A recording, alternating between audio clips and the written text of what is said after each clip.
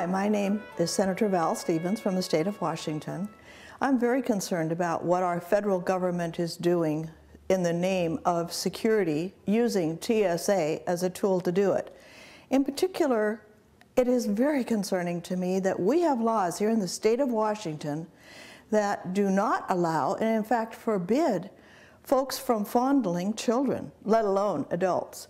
But it's the children's issue that really concerns me.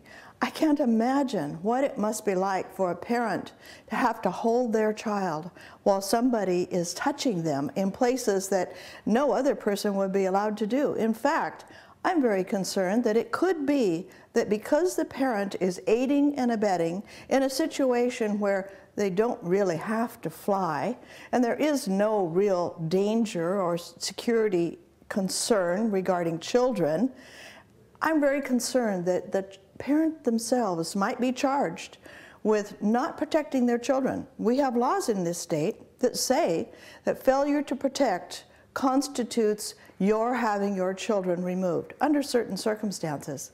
And I just can't imagine what it must be like for a parent to have to sit there or stand there and hold their child that is screaming while some stranger is touching them, looking in their diaper, and doing the things that TSA does in the name of security.